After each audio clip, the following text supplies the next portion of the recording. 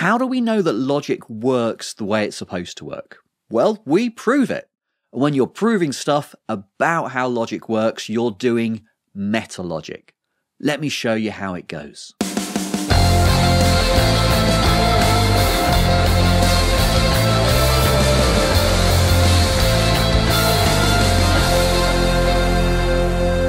Hello everyone, welcome back to The Attic. My name's Mark Jago. I'm a philosophy professor in the UK. In this video and the next, I'm going to walk you through the beginnings of metalogical reasoning, how we do reasoning, not within logic, but about logic, trying to establish that logic works in a certain way, trying to establish that it works the way we want it to work. So if that sounds good to you, do me a favor before we get going, give this video a big old thumbs up, hit subscribe, and hit that bell icon to get notifications. So often when we're doing MetaLogic, we want to establish that entailment or our proofs or whatever have certain properties.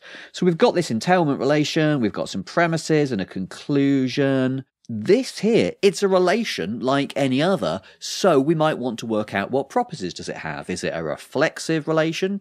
Yeah.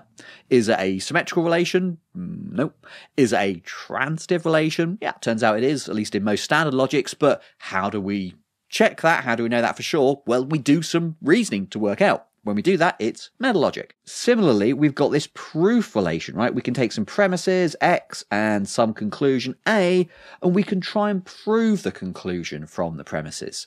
But again, how does that work? What kind of relationship is it? And here we build up to the soundness and completeness results. What relationship does this have to this? Well, we know what we want it to do. We want to be able to prove A from the premises, just in case it really does follow from the premises. In other words, if we can prove something, we want it to be true. Okay, that would be good, because if our proof system allows us to prove things that we shouldn't be able to prove, it's just no use at all. So we want to be able to say, if we prove it, then it really is true. That's called soundness. Also, we'd like to know that we can get hold of all the things we want to get hold of. So if it's a true entailment, can we prove it? So if it's an entailment, then we can prove it. That's called completeness. It allows our proof system to get at all the truths there are in that system of entailment, okay? So from there to there is called completeness. Some of the systems we're going to look at, they're complete, some of them aren't. How do we go about establishing this relationship between, as it were, proof and truth, entailment and a system of deduction? Well, we can't do that within the proof system because we're trying to work out something about the proof system. Okay, so there we're looking at MetaLogic, trying to establish this relationship between here and here. So that's what we're going to look at next week. But before we get to that, in this video, I want to walk you through the basic ideas and the basic strategies of metalogical reasoning. So I think the best way to do that is take a really simple example, something that's obviously true, and say, okay, but how do we prove that it's true? So let's look at this example. Okay, what have we got here? We've got a conditional if-then sentence saying that if we've got some premises which entail a conjunction, A and B, then the same premises also entail the conjunction B and A. In other words, as far as entailment's concerned, if you're entailing a premise that's a conjunction, it doesn't matter which way round that conjunction goes. Okay, now we know this is true because when we were looking at the truth tables, we were saying that conjunction is commutative. That means A and B has the same semantics, the same truth condition. It's true in the same situations as B and A. So we could just say, yeah, well, that's obviously true because and is commutative. But what we're looking for here is, I want to prove this. I want to prove that if that's an entailment, then that's an entailment. It's easy to do, but the strategy is going to be something that we use over and over again. So I want to focus on what are the steps that we're going to take. Let's have a look. One important point to notice here is I'm not talking about any specific sentences here. X is any set of premises, and A is any sentence, and B is any sentence. Might be the same, might be different. We don't know anything about them. All we really know here is that we're basically saying any premises, some conjunction, any premises, the same premises, and that conjunction the other way round, okay? The particular A's and B's are completely arbitrary. So we have to be working with arbitrary sentences A, B. And if you think back to how we did natural deduction, that in effect allows us to prove something about any sentence whatsoever. So the strategy we're going to use to do this, it's an if then, is we're going to assume the if bit and we're going to try to reason our way to the then bit. That might sound familiar. If you remember how we do natural deduction, whenever we have a conditional sentence, an if then, the rule basically tells us assume the if bit, try and prove the then bit. Now that is when we've got an if then in logic. Here we've got an if then written down in English with logical notation, but the same strategy applies, okay? We're going to write it out not in natural deduction symbolism, we're going to write it out pretty much in English with logical symbols, but the strategy we're going to use is the same as we did in natural deduction. So if you don't remember that, or you want a refresher on how natural deduction works, go and have a look at this video here, because a lot of the strategies that we use in natural deduction, we're also going to use when we're doing MetaLogic. So that stuff's going to come in useful. Okay, so let's see how we can set this proof out. So if it's an if then, I'm always going to start off by assuming the antecedent, the if bit, and also I'm trying to conclude with the then bit. So the last line I'm going to write down is, so, okay, so I haven't got there yet. That's where I'm trying to get to. So what I'm trying to do is fill in the gaps between them.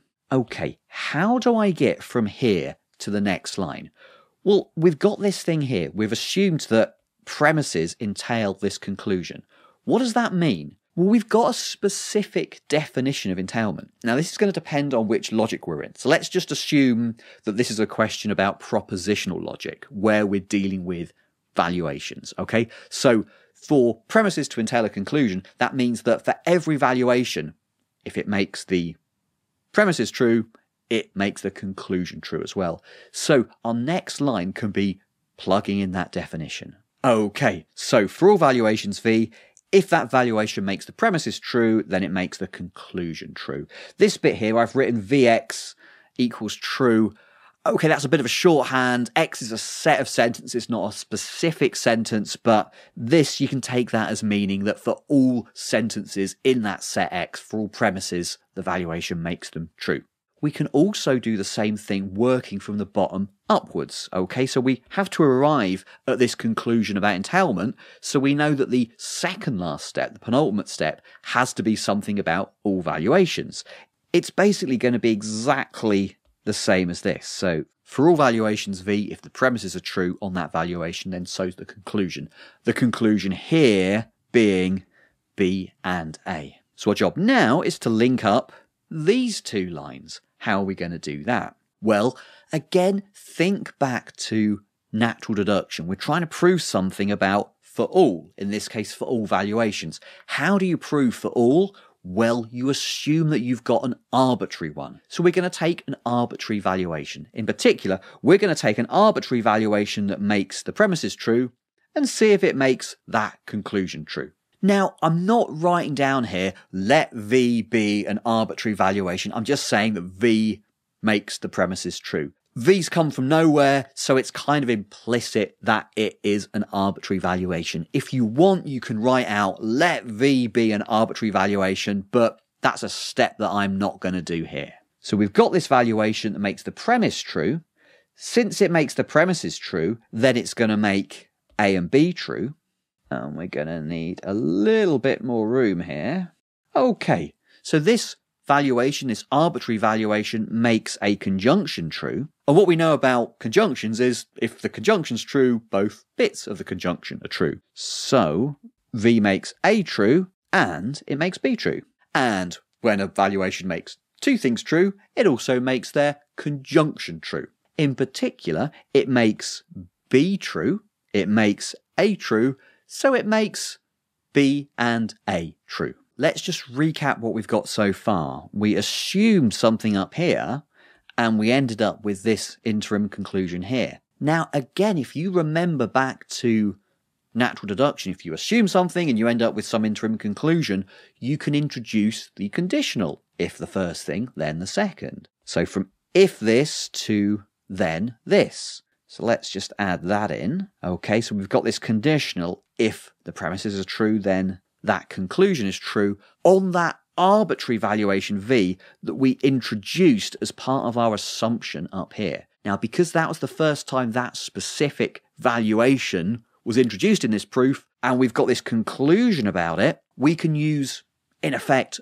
all introduction to say, well, that holds for any valuation, right? If it holds for this arbitrary one, then it's going to hold for all of them. So for all valuations v, if this thing, then this thing. Okay, and then we've already got from there to there. And then finally, I'm just going to copy out the thing we're trying to prove down at the bottom so that the thing we're trying to prove is our last line. Let's just recap exactly what we did there. We've got an if-then, so we assumed the if bit and we tried to get down to the then bit. We did that by replacing the definition of entailment with something about all valuations. So that line comes from there, and similarly, we did the same job down here. So that line comes from there. We then want to get from there to there. This is about all valuations, so we assumed we've got this arbitrary valuation which makes the premises true. Since it makes the premises true, it makes the conclusion true. Since it makes A and B true, it makes A true on its own and B true on its own. Since it makes them true, it makes B and A true. We assumed something and we proved something from it, so we can conclude if the first thing, then the second thing. That holds for an arbitrary valuation, so it holds for all valuations. This thing about all valuations is the definition of entailment, so the premises entail this conclusion. We assumed that, we got to that, so we can conclude if, then. And that was the thing we were trying to prove. So, a really simple bit of logic there, but there's lots and lots of steps. Pretty much all of those steps are either a bit of natural deduction, or kind of the MetaLogic equivalent of natural deduction, or they are replacing a symbol with its definition, like replacing something about entailment with the definition of entailment. Many, many MetaLogic proofs you're going to do are going to have that kind of format. It's going to be an if-then, so you're going to assume something, you're going to try and get to it down the bottom here, and the next line and the next line up are going to be taking entailment or a proof or whatever and replacing that with its definition. The stuff in the middle is then just a little bit of trying to work your way around it, perhaps assuming an arbitrary valuation or something like that. So an awful lot of the examples that we're going to work through are going to have this kind of format. So take this example that we've worked through here as kind of like a template, because it's going to come up again and again and again. Now, one thing I want to add here is that when you look through some MetaLogic proofs, you won't always see all of these lines written out. Sometimes, you know, it's kind of assumed that we know what we're doing here, so we kind of leave a little bit of it out. For example, we might not bother writing down this line here where we're saying for our specific valuation, if then, we might jump to the, well, for all valuations, if then. So we're kind of combining two steps in one. Okay guys, thank you so much for watching this far. If you've got any questions, leave me a comment down below. If you're enjoying this stuff, give this video a thumbs up, subscribe to the channel, hit the bell icon for notifications. Next time, I'm going to be talking you through some more MetaLogic. We're going to be looking specifically at the deduction theorem, what it is, why it's useful, and how you prove it. I hope to see you back for that.